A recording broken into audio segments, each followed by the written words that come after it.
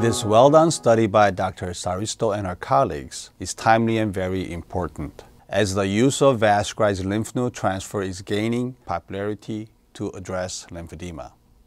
For patients with upper limb lymphedema, lymph nodes are harvested from the groin region and transferred to the axilla, with the idea that these transferred lymph nodes will promote lymphangiogenesis and reestablish lymphatic function.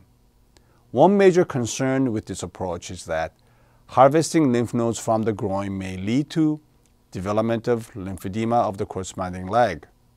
While most claim that lymphedema does not develop in the donor leg, there are anecdotal reports that donor leg lymphedema can and does occur, although it is temporary and resolved spontaneously.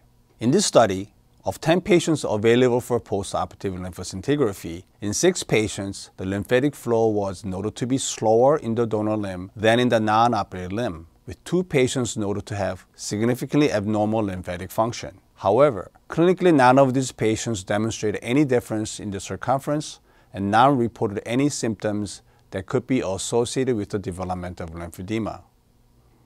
While it is encouraging to know that clinically significant lymphedema was not observed, it is also concerning that there was indeed reduced lymphatic function in most of the donor legs. What are the implications of this finding? Is the reduced lymphatic function clinically insignificant temporary phenomenon, or are these patients now prone to developing lymphedema of the donor leg over their lifetime? Considering that the incidence of lymphedema is relatively low, even after complete lymph node dissection, and that in many patients there is a latency period before the onset of lymphedema that can range from months to years, a study involving more patients with longer follow-up is warranted.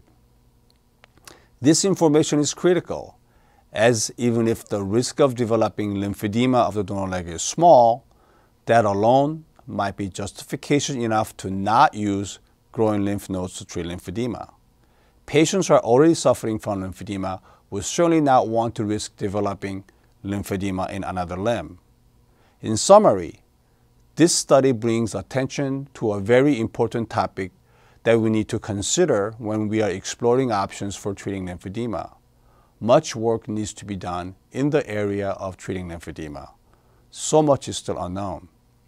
With studies like this and further efforts by all of us, hopefully we will move closer to solving a debilitating problem that affects so many patients but has been neglected for so long.